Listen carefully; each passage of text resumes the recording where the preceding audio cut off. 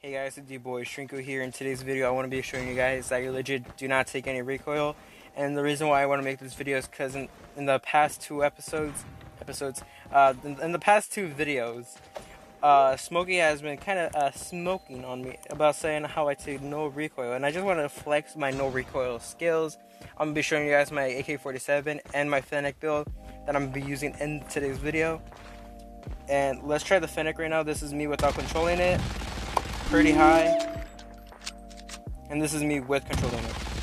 I mess up, of course I mess up in the beginning. I always mess up at the beginning because I just do not expect the recoil. And with the AK-47, it does have like that one boost button. Oh wait, actually let me show you like without me controlling it. But it does have like that one boost thing where even if you could control it at the beginning, it's just gonna make you jump, or like the recoil will just jump a little bit and then you could be able to control it. Apparently I'm not getting that. Okay.